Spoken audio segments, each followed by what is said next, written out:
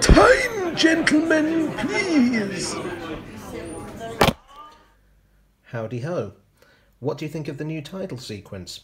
I'm quite pleased with the way it turned out. The hard part was strapping the phone to my head and headbutting the table. I felt like there were other ways to achieve that, but the director said that I needed to do that for authenticity. I didn't feel we needed quite so many takes, but I'm not a director, what do I know? So, today's beer is this one.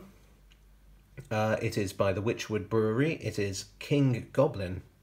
It's special reserve, but I was able to get hold of it fairly easily. So, you know, it's not very well reserved. It's an extraordinary beer of exceptional quality, but they would say that, wouldn't they? The name, I don't know. I assume it's named after David Bowie's character from Labyrinth. But that, I don't know, that doesn't really look like him, does it? Maybe it's, actually it doesn't even look like a king. Maybe it's like a swear word, like, oh no, there's that King Goblin again.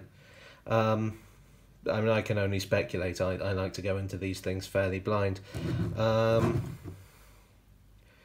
Interesting. According to the label, it's only brewed under a full moon, which that must be quite annoying. Yeah. I don't know. I hope they get paid overtime for that. Oh, maybe the goblins work in the factory. They're like the Oompa Loompas. Interesting thought. I'll have to look into that. Right, let's pour this sucker.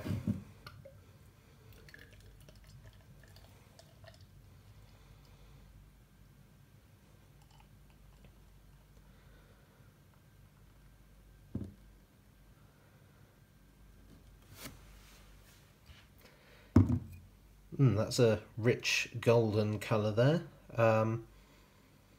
Quite a vanilla-y smell even from here. I'm actually quite a long way from the beer. I like to shoot these things from about half a mile away. It's clever editing that makes it look like I'm really near. Yeah, let's try this.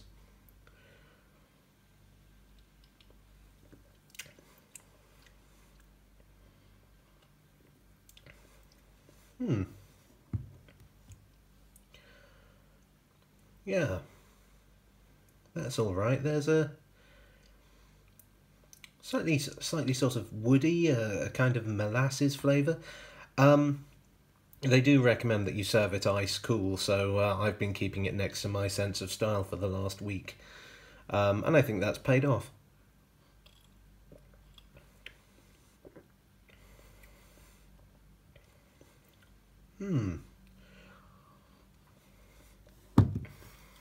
Something in there I can't quite identify that's slightly familiar. Don't know what it is.